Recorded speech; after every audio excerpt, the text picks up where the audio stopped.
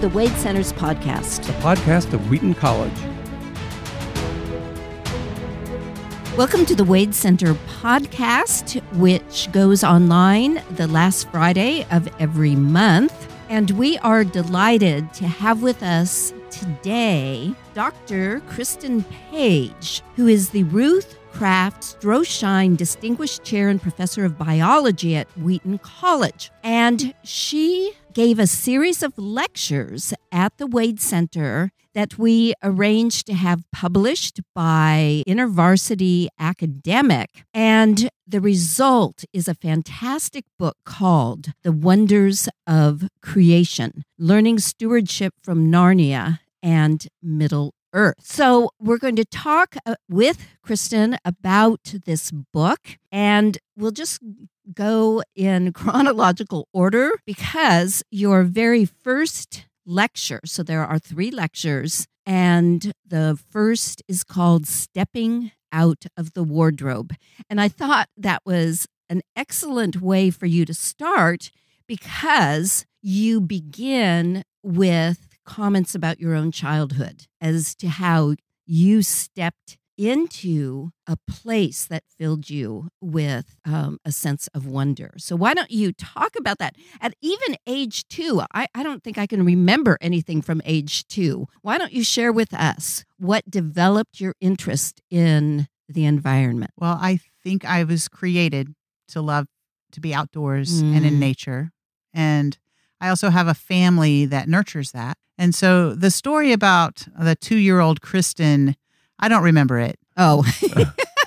But there is this story in my family folklore. My parents loved to record our voices because my mom's a musician and she wanted to hear our voices at different ages. And so my dad would interview us. And there's a famous interview with 2-year-old Kristen where she was asked a series of questions about Jesus. The first was, who is Jesus? And I proclaim, he's God's son. And where is Jesus? And I said, well, he's in heaven. And then they asked me, where was heaven? And I said, well, it's in the woods. Aww. And so I knew even at 2, that was heaven to me, being out in creation. And my mom loves birding, and my grandma was a gardener and loved to be outdoors. So I can remember picking peas with her. And so I was surrounded in learning about nature, even though we weren't campers or hikers or that type of family. We were always in the backyard, always down in the creek behind the house, at my grandma's house, always in her garden. And so that's my childhood. I think when kids are exposed at a really young age, it just becomes part of who you are. You realize you're part of creation, I think. And I really appreciate my family for giving me that gift. It's interesting that Lewis and Tolkien both grew up in environments where they were close to nature. Lewis's mother moved to Sarehole, which is developed now, but it was a rural village like the Shire when he was a little boy. That was Tolkien's mother. I'm sorry. Tolkien I meant. But also Lewis grew up in Strandtown, very close to nature. Both the front of the house and the back of the house, they could look on mountains. So you think that was kind of built into their early childhood experience as well? Well, that becomes an exhortation to parents to really give their children a sense of the power of nature. I know I was filled with it. I understand Lewis anytime he talks about that longing when he's in nature and this sense that you want to be somehow integrated into it, and that longing points to something that we will have in the future, which is heaven. So here at age 2, you were already grasping something that Lewis was, that led Lewis to commit his life to Christ. This sense of the beauty of nature, and there's got to be a creator who is responsible for this beauty. And in his books, Lewis portrays heaven as being out in nature. In The Great Divorce, they don't go to a city like the 12-gated city of Revelation. They go out into the foothills. And the mountains. And the same with the last battle. When you go to the new Narnia, it's out in the open. It's untouched not a city. wilderness. Right, right. Yeah, one of the things you said, Kristen, was when Tolkien developed his new world, and many people talk about his idea of subcreation. And just that phrase, subcreation, it's like he's dreaming up a whole new world. But he himself said, and you quote him, "It is not a new world, but an imagining or imaginary history of our world."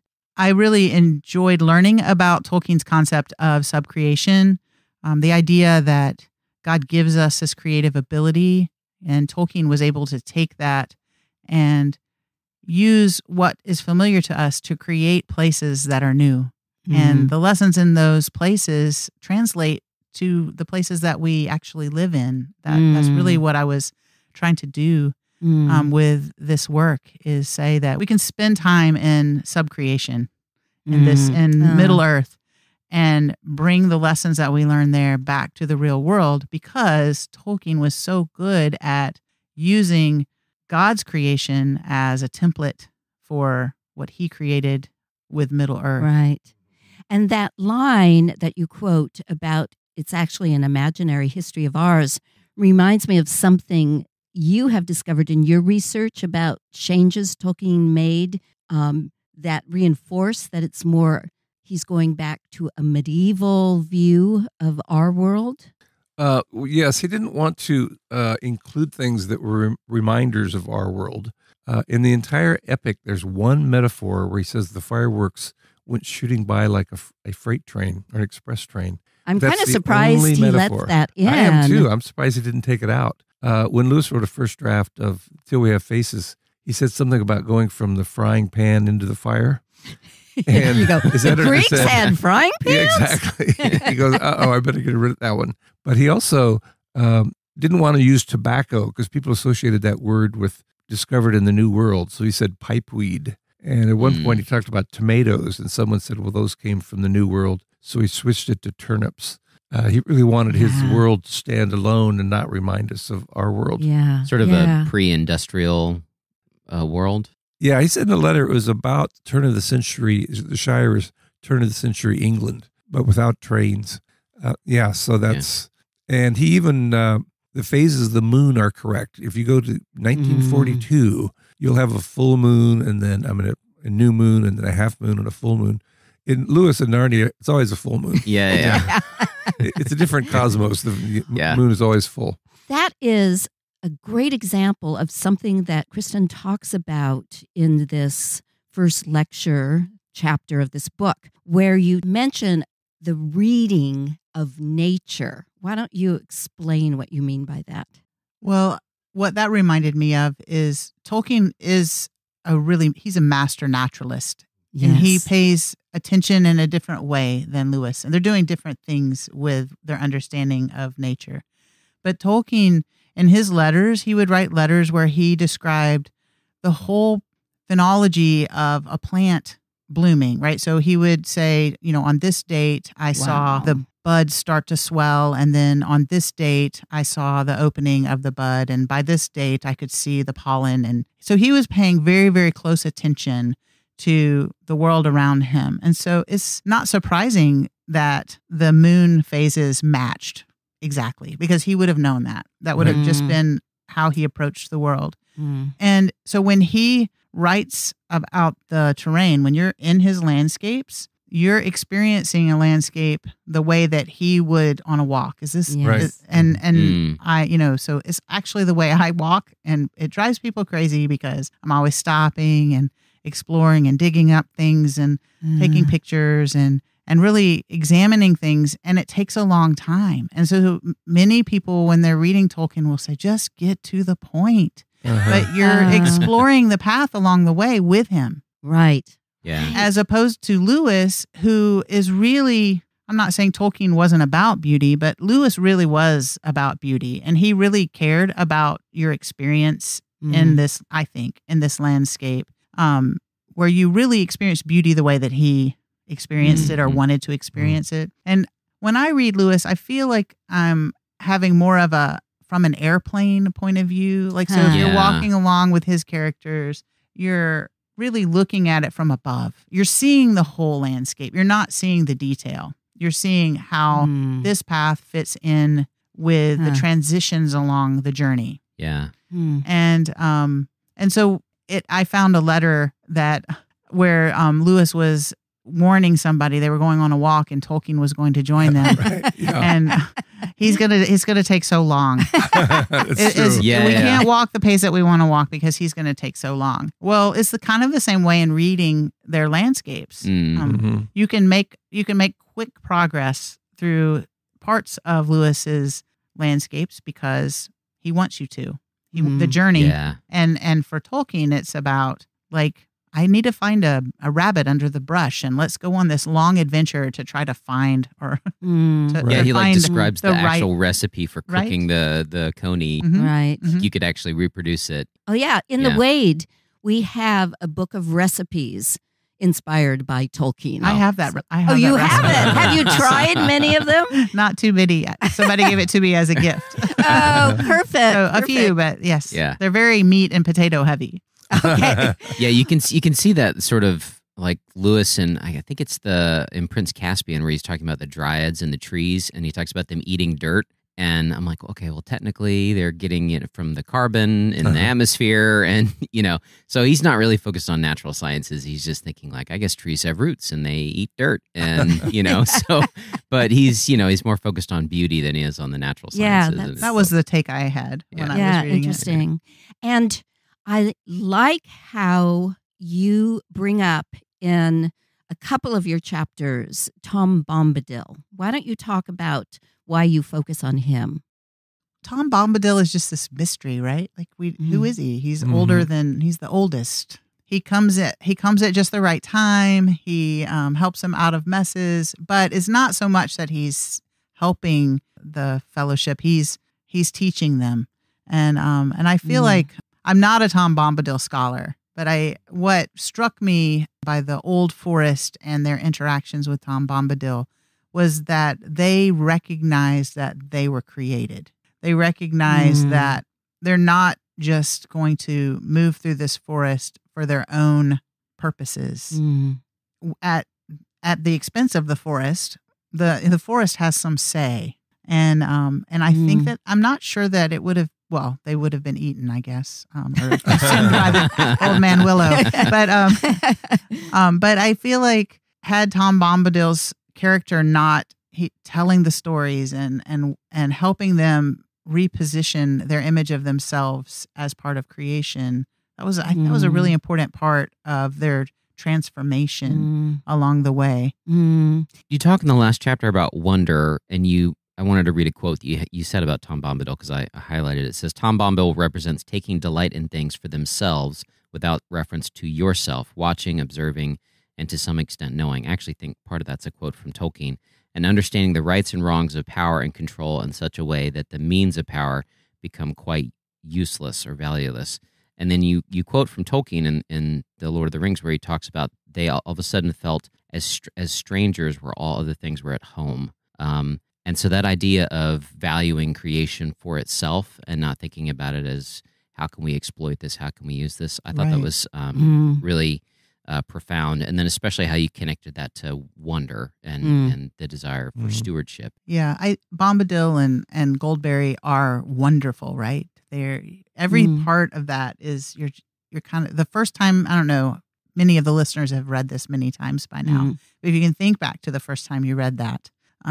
Was it wonderful? Like, was it like, wow, wouldn't it be wonderful to meet someone like that on a hike in the forest? But I think that when the hobbits entered the forest, they were definitely about use. They were like, we're gonna use it as a shortcut. We're gonna get through. We're just gonna manhandle these branches until we get to where we want to go. And Bombadil was instrumental in helping them understand that, no, you are part of this, but you can't just control it. It is not for your use. They were strangers. They weren't welcome there.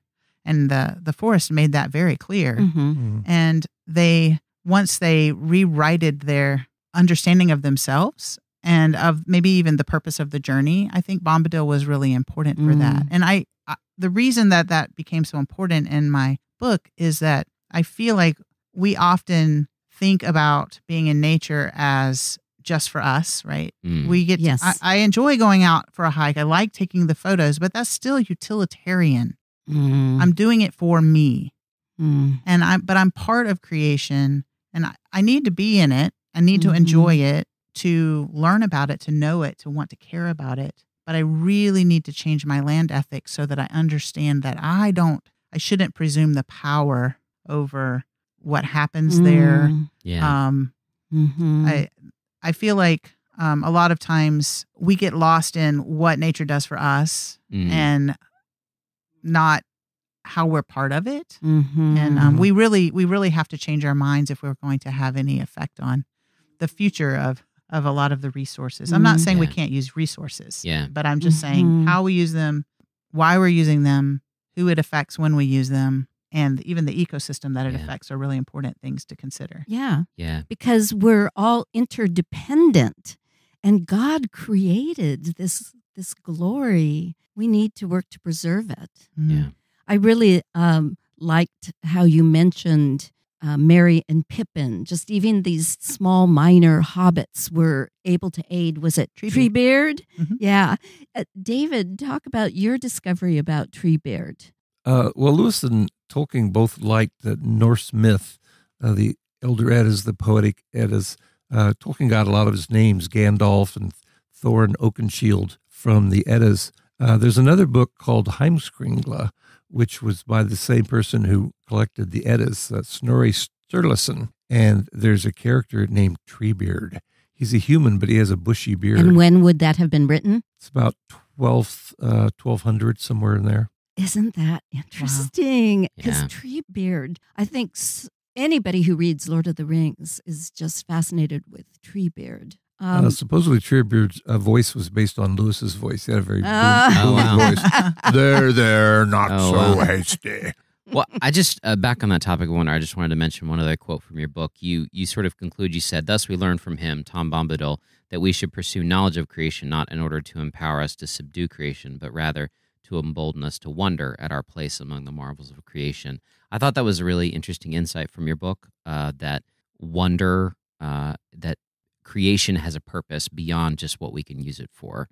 And if we recalibrate that purpose and say part of the purpose of creation is to create wonder in us, to connect us to God, for him to speak to us through creation, then that question of, well, why should we preserve XYZ's animal's habitat? Like, who cares about this dumb animal?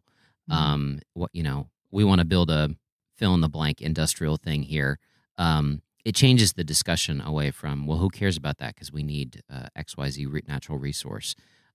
So I don't know. I just thought that was a fascinating insight, connecting the purpose of creation to wonder and our connection to God. In a way, we're almost destroying that every time we make one of those decisions to put some utilitarian purpose above, the habitat of some animal. Who cares about that? Right. Well, let me explain, why Tom Bombadil isn't influenced by the ring. The ring is made to dominate. That's the whole point of the ring. Yeah. And he plays with it and doesn't become invisible because he doesn't have that spirit of domination. People wonder why he's not affected by the ring, but I think you just explained it.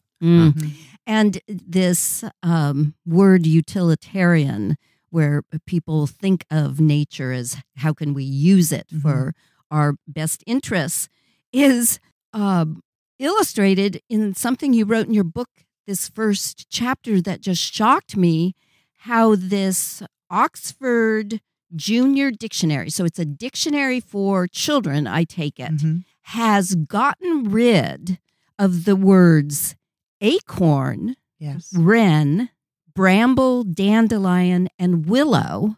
I mean, words that they need to know. And I was especially thinking kids would want to know what a dandelion is when they hear their grandparents say, "Oh, get rid of those dandelions." And I just think of the joy of dandelions as a child and making wishes and blowing, and probably all the neighbors were aggravated.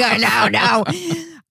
But the reason they got rid of those words is so that they could use words from digital technology.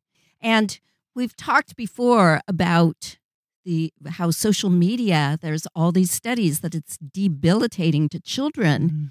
And our very dictionaries are reinforcing that, well, digital words are more important than words from nature. Mm-hmm. Oh, my goodness, that blew me away. It's very sad. I love many of those words, and that's just a small sample of the words that they've removed. Actually, Yeah, I tried to find the ones that kind of connected the most to the literature that I was using when I was working on the book. But you have a daughter named Wren. I do have a daughter named Wren. So and you said that if you had a son, you were going to name him. I've thought about the name Kestrel, which is a type of falcon. Yeah. So. Yeah. Let's move on to the second chapter. And this is where I learned so much from this book. In fact, I want to tell our listeners, every Christian should read this book. And what you do in the second chapter is align creation care with love for your neighbor. Why don't you explain what you mean by that? Well, I think that I developed this concept of creation care pretty young. I'm of the age where when you were a kid, you didn't talk about creation care. I know that that's not true now, but for my child hears about it. But when I went to college, it didn't even enter my mind that I could do something for Jesus along the lines of environmentalism, because that just wasn't something that you learned at church. It wasn't really anything that, I don't think it was malicious. It just wasn't in the conversation. Yeah. And so I felt very confused. I felt like, well, I have to be a doctor, or even though I knew that I enjoyed ecology, but made the switch to ecology pretty quickly and decided to just see where it would take me. And so in my master's program, I went to a church that had a wonderful college pastor. And I don't know if he did it on purpose, I suspect he did, had somebody come and to give us a talk. And his name was Robert Parham. And he had written a book called Loving Neighbors Across Time. And it was the first time I'd ever heard anybody talk about taking care of the environment and putting it in the context of, the most important commandments, to love the Lord your God with all your heart and all your soul and all your mind, and to love your neighbor as yourself. And our neighbors aren't just the people that live close to us. We all know that, but it's sometimes easy to forget that we do have neighbors in the future. And if we live to extinguish resources the way that we're living now, there won't be much left for our neighbors in the future. And so that's where I've spent a lot of time thinking about love of creation is love of neighbor. But then I went on to do my PhD and pursue disease ecology, and understanding how diseases emerge as a result of the ways that we transform landscapes made it even more important to share the idea that really taking care of creation is loving your neighbor. Because when we cut down trees, when we transform prairie, or you can pick an ecosystem anywhere in the world, when you transform it to be a monoculture or a shopping center, you've done something to the ecosystem that can perpetuate disease. I don't think I have to convince anyone listening that diseases can emerge without warning, right? And, even we don't even have to talk about a specific disease that just came to mind. We can talk about Ebola that emerged before that. And there's a really strong paper that is very convincing in Science that states that 2 years following a deforestation event, you can expect an emergence of Ebola. Wow. And so we have within us the ability to think about how we use resources differently so that we don't impact our neighbors, either through disease emergence or taking their resources away from them, or polluting their water, or preventing them from being able to farm in healthy ways. A lot of what we do is creation care is a justice issue, and I think that takes people by surprise sometimes. It's not just justice for creation, but it's justice for our neighbors. I had a British colleague who said they're having more and more problems with flooding in England because everything is paved now. In the old days, the rain would soak in where it fell. But if everything is concrete and asphalt, then it's got to run off somewhere, and suddenly you have a flooding problem you hadn't thought about. I was reading they had those atmospheric rivers that were coming through California and all the rain that it was dropping, and they were talking about how much it was going to help offset the drought and everything. But then this one ecologist or natural science guy in the interview said, No, we've paved most of Los Angeles and California, and so how many he estimated how many millions and millions and millions of gallons of fresh water was just draining back out into the ocean. It wasn't being soaked into the ground because they had just made the ground impermeable to rain. And so he was saying we could have actually captured more of that water, but we've built our cities in a way that we can't.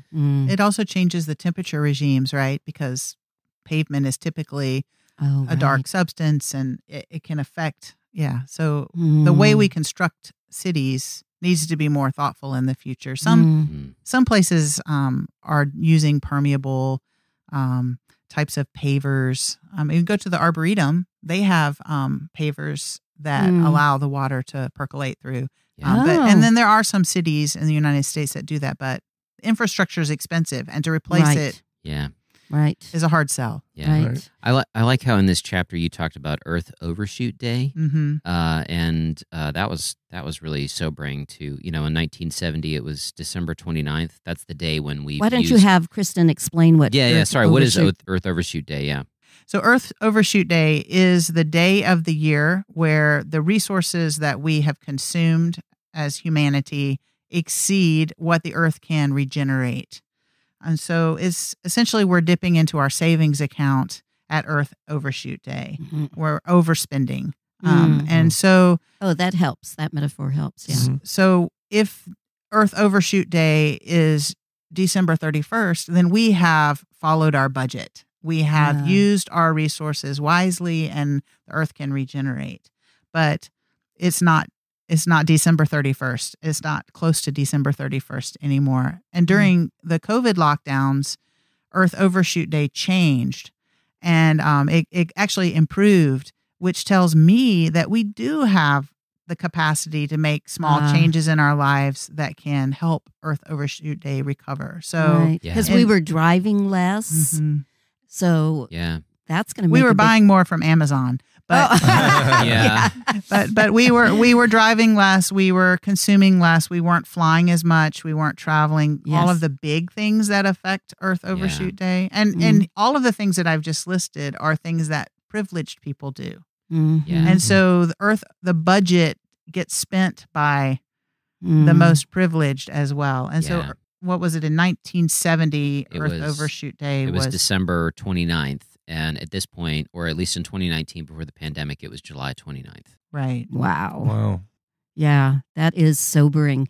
And a point you make in your book is many times the people who suffer the consequences the most are the poor. And the whole problem that we're hearing more of about climate refugees, where they live on islands that are now being covered with water because of the melting of the Arctic snow ice.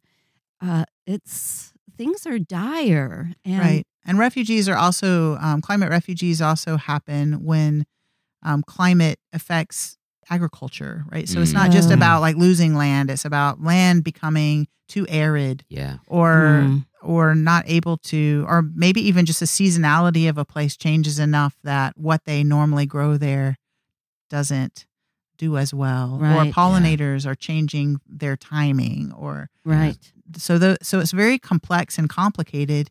And because it's complex and complicated, we tend to think either we don't give enough time to think about it because it's I think I talk a lot about like apathy. It's easy to go to apathy when things are complicated and complex and frustrating, but we need to understand the complexity, because we have to understand that we are one of these little cogs in this big wheel of complexity. And so even though we can do things that can harm, we can do things that can help as well.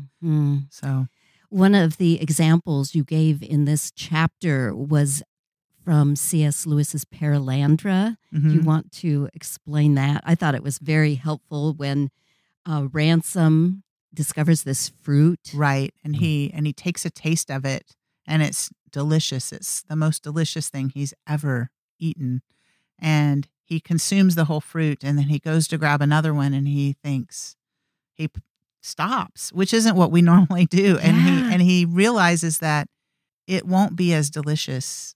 Like I want to to save this deliciousness. So the restraint there, just like the Turkish delight, the opposite effect, right? So can't stop eating the Turkish delight.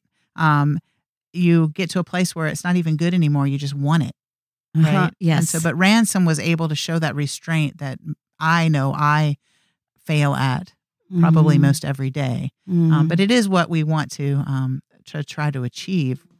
Now, real Turkish delight is quite easy to resist. Yeah. I'll take your word for jelly covered with confectionery sugar, but one bite is plenty. Didn't they have See's candy back then? Yeah. Why Lewis gave that as this addictive candy. You finish the chapter talking about, and I like this phrase, what's wonderful about this book is it gave me new language to think about this problem. And just starting with loving our neighbor versus what you call the orthodoxy of more. So that comes from Bill McKibben. That's his phrase. Okay. And he argues that we need to fight against this orthodoxy of more. And it's really the orthodoxy of more that is pushing the climate crisis faster than it should go, right? And so the orthodoxy of more is the idea that I just want it because I want it. And if we can resist, if we can be like Ransom and we can and show more restraint and really only use what we need rather than think we have to have more to put us in a position of power or to protect us for the future. There are lots of reasons why we pursue the orthodoxy of more. I would think that some of it is actually just boredom. And so maybe we can come back to wonder, because if we're bored, then instead of consuming more, we should go and participate more. Yeah, take a walk. Yeah. Where is it that Lewis, David, talks about how boredom leads to many of the deadly sins? I don't recall such a passage. Sorry. Maybe it's Dorothy Sayers. I remembered we talked about it in one of our podcasts, and she has an essay called "The Other 6 Deadly Sins," because so often Christians just reduce sin to just sexual sins, and she is making the point that many times, lust for more, no matter what kind of more, tearing down things to build something new when the previous worked just fine, that uses up resources. And that leads us then to chapter 3, which you begin with another stunning truth that we're in the midst of the 6th mass extinction. Explain what that means. Well, we're just in the midst of losing so many species from the planet. We're losing them faster than we can identify them, right? Wow. We often think that diversity is made up of all of the, as we like to say in conservation biology, the charismatic megafauna, right? The orangutans and the pandas and the tigers. Oh. But we're losing species that we might not even realize exist. Somebody told me, I haven't seen the paper, but somebody told me that a paper just came out about how the microbiome is an endangered species, the human microbiome. So we have organisms that live in us and on us. Yes. In fact, Erin wrote a whole essay. I have, inspired by Dr. Page's work, actually. She helped me with that essay. Wow. It's published in Christian Scholars Review, right? It is. Wow. But I just heard this week that somebody is claiming that the human microbiome should be listed as an endangered species. Interesting. Yeah. Because of all the antibiotic use and all of the ways that we eat. Lack of fiber in our diet. Use of antibiotics and meat. Yeah. Not being exposed to the outdoors. That's a huge part of it. And, you know, so. When Kristen and I were in the Poconos in Pennsylvania, there was a family from Brooklyn, and the father called the kids, come here, look, that's a squirrel. And they were amazed to see a squirrel. I was going, what part of New York did they live in where a squirrel was an exotic species? Yeah, one of the interesting things lately is I've seen a lot of people talking about the disappearance of bugs and how they're just noticing fewer and fewer insects. And there's been a lot of discussion around that of, well, are we losing insects? Did we just now notice? When did they go away? Right. All of these fascinating things. But it makes me think like, yeah, I guess maybe you hear fewer insect noises. Their metric was bugs on the windshield driving at night. It's true. It's a good metric, actually. Yeah. Really? Yeah, Huh. but it's just fascinating to think that there may be all of these creatures dying that we didn't even notice until they're already gone. Right. Crystal's part of that. When she sees a bug in the house, they are gone. So that she may be a factor But in that. whenever I find a ladybug, though, I take it outside because they're not scary. I think that, we've seen declines in birds over my lifetime. We're seeing amphibians. So when I was in college, my senior year in college, I went on a foreign study to Costa Rica and Ecuador. And I remember when we were headed to Costa Rica, my professor said, we're going to go find the golden toad. If they still exist, we're going to find them. Of course, this was just his dream to find the golden toad. And we didn't know it at the time, but they were already extinct. And so they've not been seen since the mid 80s, or maybe late 80s. And now, we're hearing more about the loss of certain types of insects, but they're being replaced by maybe more pest insects. And that's the other thing is, so even though we might see a lot of bugs, are they the diverse assemblage of species that we should be seeing? And that's, so we're in this mass extinction. We're losing species faster than we can identify them. And I wonder what our responsibility as stewards of creation is in addressing this. I mean, we were given the job to care for the garden. Right. So one of the things you talk about in the book is the way in which Christians are the most likely people to deny climate science, to be skeptic, and to, as you talked about, not want to have anything to do with the environment. I mean, we don't even want to use the word environmentalism. Right. We use creation care because that's like not as scary. Why do you think that is? And what is it about? What power? What could we do if more Christians were exposed to wonder and developed a land ethic and, decided to become stewards of creation? I've spent my whole career trying to understand why. Because this is who I am. This is how I was made. And I don't understand why people that love the same God that I love the same creator that I love, don't feel the same way about his creation. In fact, it's really important because I had good friends in grad school who were not believers, and they would say, well, I'll never be a Christian. Why would I want to be a Christian? You guys don't even care about the world we live in. And I think that's a very, it's a really important goodness, alert, right? Yes. I mean, if we're supposed to evangelize the world, and instead we're pushing people away from Christ. So many Christians believe that it's not, that caring about nature, caring about the environment, caring about creation, I'll use all three ways that we could say that, is separate from the gospel, but I don't see it that way. And it's hard. It's a very hard thing to encourage people to consider. Yeah. They see us as separate from creation, set apart from creation, with a above unique responsibility. And I'm not denying that. We are special in creation, but we are still created and part of creation. And until we recognize that we are part of this creation and created to enjoy creation. Yeah. I mean, God enjoys it. And I don't think that we're going to, there are lots of reasons why people are against environmentalism, and most of them don't have anything to do with their Christian faith. They have more to do with politics. Yeah. But I feel like a big first step would be for people to recognize we are created.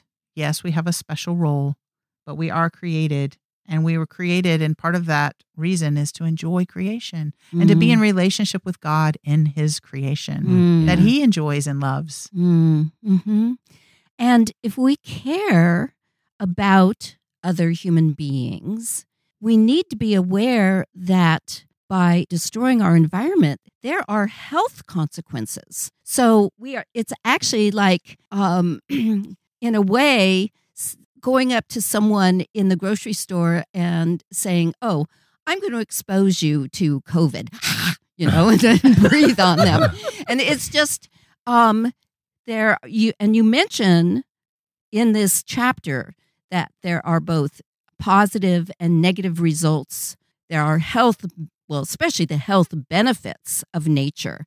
And I'm reading more and more about that being out in nature is helpful psychologically as well as spiritually, as well as just for our physiology. Mm-hmm. And the studies are reinforcing that. So if we're getting rid of nature, it's like saying, I don't care if other people die because I just want this to perpetuate the orthodoxy of more.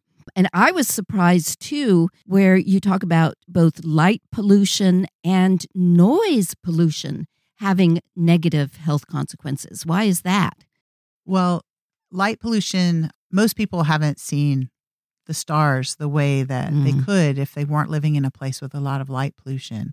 There have been studies that have shown that light pollution is significantly related to incidences of certain types of breast cancer. Wow. And it's because light pollution impacts the circadian rhythm, and circadian rhythm is so important for hormonal balance. Oh. And so that's how it's tied to breast cancer. That was something that I read in preparing to write this book that really surprised me. But the sound part has really is kind of the surprise of this whole project, that now I'm doing research on sound and how it's impacting people's health. And so just in my beginning attempts to create or to collect soundscape recordings, I've been experimenting on myself. That's allowed. So I take my heart rate, like before I set up my microphones, and turn them on, and I record for 20 minutes, and then I take my heart rate at the end, and my heart rate will drop 10, 15 beats per minute just while I'm sitting. Now, of course, I've been recording in more natural types of landscapes so far. I will be recording in cities and other places as well. And then I hope that I can do some experiments where people listen to different types of soundscapes and we measure their physiological responses. There's a lot of evidence that what you see and what you hear, maybe what you smell, but that's harder to replicate, right? We can't collect that. And the light that you experience can help you or hinder your recovery from medical procedures or just benefit your overall health. Look at the people that live, the really, really, really old aged people. I wonder, I don't know for sure, but whenever they show them on the news or something, I feel like they're kind of in a rural part of the world. Yeah, like they're in a more farm like somewhere. they're in a place where they're separate from the stress of noise, constant noise. Another element of this book that has been arranged through a grant by one of the Wade Center board members is to have Wheaton faculty respond to each of Kristen's lectures that become these essays. And the one that really interested me, and this may be a good way to end, is Emily McGowan, who in her response quoted St. Thomas Aquinas.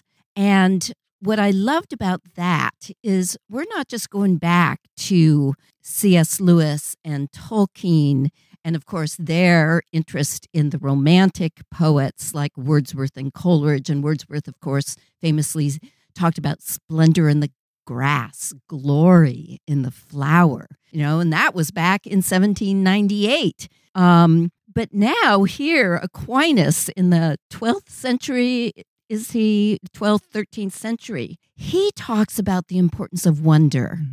And so this has been part of Christian tradition. And for him, developing wonder is part of a virtuous habit that we need to access. And there's something that Dr. Emily McGowan called, she didn't call it, an ancient tradition called Visio Divina, praying with the eyes. And that's what we all need to be doing more of, is praying with the eyes. This isn't just some newfangled environmentalist deal that some people discount because their politics are more important to them than their Christianity. This is a long time tradition of the faith, and we need to remember that. I want to tell all listeners that we will give you a special 25% discount on Dr. Page's book, The Wonders of Creation, and with her autograph in it. So all you need to do is email wade@wheaton.edu and tell us, I heard on the podcast I could get a copy of this stunning book for 25% off. So just mention the Wade podcast. Thank you, Kristen, so much for joining us. Thank you. It's been a lot of fun. Yeah, good conversation.